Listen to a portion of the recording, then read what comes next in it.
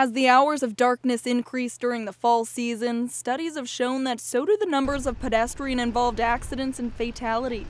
According to the Minnesota Department of Transportation, 28 pedestrians have been killed this year alone in the state of Minnesota. Last year, 42 pedestrians were killed and over 1,000 were injured. The past couple years have been really high for pedestrian fatalities, so much so that that many fatalities haven't occurred since 1991. In fact, in just the past 10 years, nearly 150 pedestrians and over 220 bicyclists have been killed, making crosswalk safety a top priority. Not everybody's paying attention to what's going on, and it's really important for both the pedestrian and the driver to be looking and even making eye contact with each other to make sure the other person notices you and that you get the nod to go ahead. Staying safe while crossing could be as simple as knowing basic crosswalk laws.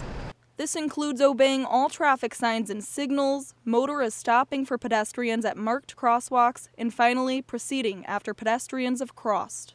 According to crash data, both motorists and pedestrians are equally at fault when it comes to these crosswalk accidents.